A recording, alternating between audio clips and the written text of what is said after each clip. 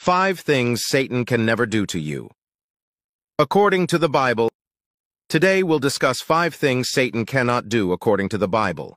Understanding these limitations will help you stay strong in your faith. Satan cannot tempt you without God's permission. Satan can only tempt you if God allows it. Jesus' temptation in the wilderness shows that God limits what Satan can do, ensuring we can resist any temptation. Satan cannot read your mind, only God knows our thoughts. Satan can observe and predict behavior, but cannot read our minds. Satan cannot force you to sin. Temptation comes from our own desires, not from Satan. He can influence but not compel us to sin.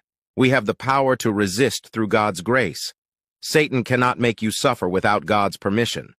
The story of Job shows that Satan needs God's permission to cause suffering. God controls the extent and duration of any trial. Satan cannot hinder your salvation. Salvation is through Jesus Christ alone. Satan cannot prevent it. Only we can, by turning away from God.